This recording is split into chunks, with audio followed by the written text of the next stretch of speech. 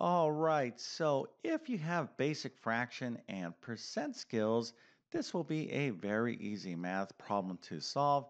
Matter of fact, let's take a look at the question. So we have a cup and 7/12 of the cup is full. And the problem here is asking what percent of this cup is empty. Now, we do have a multiple choice question here, and let's take a look at our answers. So A is 41.7%, B is 53.2%, C is 60%, and D is 71.3%. Now, feel free to use a calculator, but if you can figure this out, go ahead and put your answer into the comment section. I'll show you the correct answer in just 1 second. Then, of course, I want to walk through exactly how to solve this problem step by step. But before we get started, let me quickly introduce myself. My name is John, and I have been teaching middle and high school math for decades. And if you need help learning math, check out my math help program at tcmathacademy.com. You can find a link to that in the description below. And if this video helps you out, or if you just enjoyed this content, make sure to like and subscribe, as that definitely helps me out. All right, so let's go and take another look at this problem. It's pretty straightforward. So we have a cup, maybe it's a cup of water, really doesn't make a difference, but 7/12 of the cup is full. What percent of the cup is empty? And let's go ahead and take a look at that correct answer. The correct answer is A, approximately 41.7%. Now, if you got this right, you definitely get a happy face, an A plus, a 100%, and a certificate of excellence for being a certified professional expert in basic fractions and percent. So you're going to have to know a thing or two about both percent and fractions, but this is not that difficult. So let's go ahead and get into the solution right now. And let's suppose you encounter this on a test, and you might be saying, "Hey, Mr. YouTube Math Man, it's been a long time since I've studied fractions and percent. Maybe you remember a little bit about fractions and percent, and that's all you really need to figure out the correct answer here because we do have a multiple choice question. So always guess, unless you're going to get penalized for the wrong answer. Never leave a math question blank. All right, but let's suppose, again, you don't know how to do the math to figure out the right answer. You can still reason through and get the correct selection here, figure out the correct answer out of this multiple choice selection because this right here is a big clue. So if the cup is 7/12 full, well, let's use another fraction here to kind of get a sense of what percentage this might be. So what if the cup was 6/12 full or 6/12 full? Well, that's 1/2, right? So 1/2, hopefully most people know, that's equivalent to 50%. Well, the cup would be 50% full if it was 6/12 full, right? So 6/12 would be 50%, but this cup has more than 6/12. Matter of fact, it has 7/12, so it has a higher percentage of 50% being full, right? So in other words, maybe it's like 60%. Now, it doesn't really make a difference, the actual percent here. We just know that 7/12 represents a percentage, excuse me, that's higher than 50%. So let's just use an easy number. Let's suppose it's like maybe 60%. Well, if it was 60% full, then this would be 40% empty, right? Because the entire cup would have to represent 100%. So we know that, again, that 7/12 represents a percentage that is more than 50%. So whatever percent empty this cup is, it has to be less than 50%, right? So hopefully, if you understand that, we could just look at these options. Well, this is option D. It's definitely not less than 50%. Well, neither is C and neither is B. The only percentage here that is less than 50% is A. So by default, that would be the correct answer. So if you're going to take a guess on a math question, hopefully you know the math, but if you don't know, try to reason through and identify the best kind of option when you guess. Just don't blindly guess. But of course, if that's a, your only option to be like, well, this looks pretty good, well, at least you tried. All right, so let's go ahead and get into the math here. Now, there's another way we can kind of think of this problem, and that would be this way. So let's suppose you were given this problem. Now, this is the same problem, but it's just in word form.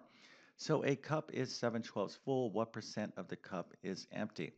Now, again, I'm kind of showing you the visual representation of this little word problem. But if you have a word problem, you always want to see the problem. So, basically sketch yourself out a little cup and identify where 7/12 of the cup may be. So 7/12, again, when you are drawing a little sketch, you want to make it kind of reasonable. In other words, we know that 7/12 is more than 1/2, right? So you don't want to draw a cup and then you maybe put your 7/12 like this because that could confuse you. All right. So try to make your sketches or your model of whatever math problem that you're dealing with, the representation of it as accurate as possible. Okay, so how can we figure this out? Again, we're trying to determine the percent of this cup being empty. Well, if the entire cup was filled up with, let's say, water, it would be 100% full. So if we can determine how much percent 7/12 is, right? So let's suppose again this is like 60%. Well, then all we have to do is take this number and subtract it from 100%, and we can determine what percent of the cup is empty. So the first thing that we could do is figure out what percent 7/12 represents. Okay, so let's go ahead and do that right now. Again, you are allowed to use a calculator in this problem. So 7/12 represents what percent? Well, when we're talking about percent, uh, for example, if we have a pizza, right, and somebody eats one slice of a pizza, and this, let's say this pizza was sliced up in four big slices, right? So they ate one out of the four slices of pizza. So they ate one part out of the total or a whole of four. Okay, so 1/4, if you take 1 and divide it by 4, that's the decimal 0.25 or the percentage 25%, right? So another good way to think about percent is a part out of the whole. And here we have 7 parts out of a whole of 12. So we can just simply divide 7 by 12. Again, we're talking about basic percent skills here to determine the actual percent of this cup being filled. All right, so let's go ahead and do that right now. So 7 divided by 12 in our calculator is approximately 0.583. So we have a decimal though, right? So we don't have a percent. So how do we change a decimal to a percent? Well, easy. All we have to do is multiply by 100 or move the decimal point over 2 places to the right, which is the same thing or the result of multiplying by 100. And we get 58.3%. Again, these are approximations. So this cup now from a fraction standpoint, it is 7/12 full or 58.3% full. And now it's going to be very easy to determine what percent of the cup is empty because if the cup was 100% full of water, well, then obviously that's 100%. But it's not 100% full, it's 58.3% full, which again is equivalent to the fraction 7/12. So all we have to do is divide or subtract, 58.3% from 100%, and we end up with 41.7%.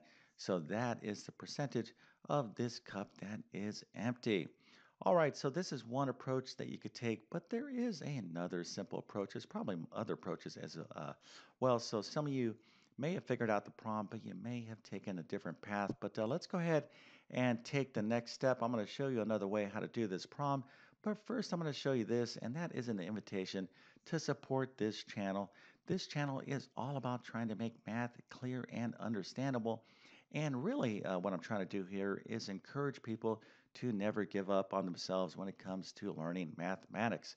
And oftentimes, people are very happy when they're learning math up until they run up against something that's very confusing. They're like, "Oh my goodness, Mr. YouTube Math Man, I don't understand this calculus stuff or this trigonometry stuff." Or like, "I was really good with basic math, and then I ran into algebra." Listen, oftentimes you're going to run into things in mathematics that are going to challenge you, but that is okay. You are smart enough to learn this stuff, but it does take work, effort, and time. But most importantly, you need to find someone that really can teach you in a way that you like and understand. that has comprehensive instruction. All right, so for me, I like to really thoroughly explain things so people can truly understand the concepts involved in mathematics. Now, if you need help with basic math, we're talking about fractions and percent in this particular problem. So if you're like, hey, Mr. YouTube Math Man, I do need help with this stuff, well, check out two courses. You can find links to these in the description of this video. My Math Foundations course or my Math Skills Rebuilder course. Again, you can find links in the description. But anyways, I do need your help to continue to help as many people as possible. So YouTube really does consider, hey, how many people do subscribe to my channel? So hit that subscribe button and that notification bell as well so you can get my latest videos. All right, so let's take a look at another approach to solve this problem. And this time, we're going to think about this cup being full, okay, in terms of not percentage, but in terms of fractions. So if we have a full cup, we have one full entire cup. If we only have a half a cup, well, we have a fraction that's less than one. So what we could do here is say, all right, well, if the cup is 7/12 full, what fraction of the cup is empty? So we could just figure this out by saying, all right, so we're going to take away 7/12 from 1. So 1 minus 7/12 will give us a fraction representation of how much of the cup is empty. All right, so this gives us a chance to show off our fraction skills. So 1 minus 12, or 7/12, 1 is what? Well, 1 is the same thing as 12/12 because we need to have a fraction that has 12 as its denominator, right? So we have 1/1 minus 7/12. So when we have a whole number, and you just want to think of it as a fraction, just put it over 1. So we need an LCD here, or the lowest common denominator. Of course, that is 12. So 12/12, or anything divided by itself, is 1. But here, 12/12 minus 7/12, we have the LCD, which of course is 12. So now we can simply subtract the numerators. So 12 minus 7 is 5. So 5/12 of the cup is empty. All right, so that's what that would represent. But we still need to figure out the percentage here. So if 5/12 of the cup is empty, well, what is that as a percent? Well, we just get our calculator and take 5 divided by 12, and we're going to get a decimal that is approximately 0.416 repeating. But again, this is a decimal. We're going to have to multiply by 100 or move the decimal point over 2, place it to the right. So we're going to get 41.6%, 41.6 repeating. Okay, so that little bar means that those sixes continue. So we have approximately 41.6%, but we can kind of round that up to 41.7%. All right, so two approaches, both are perfectly fine. But again, you need to have a basic sense of, percent, what it means, fraction skills. We're talking about basic math skills here, but we are talking about practical mathematics as well.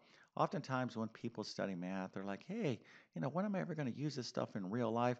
Well, I can tell you right now, especially when it comes to percent, just think about how often you see this symbol throughout the day. This symbol is everywhere. If you look at your cell phone, you're like, oh, I'm charging up my cell phone. It's at 70% full. Or I'm going to the store and I go, oh, I see a sale for 50% off. You're watching TV and you see a credit card saying, hey, we'll charge you 20% APR. Or they're talking about inflation, a certain percent. Percent is everywhere. So if there is one thing that you want to understand when it comes to practical mathematics, that is percent. Okay, so with all that being said, I definitely wish you all the best in your math adventures. Thank you for your time and have a great day.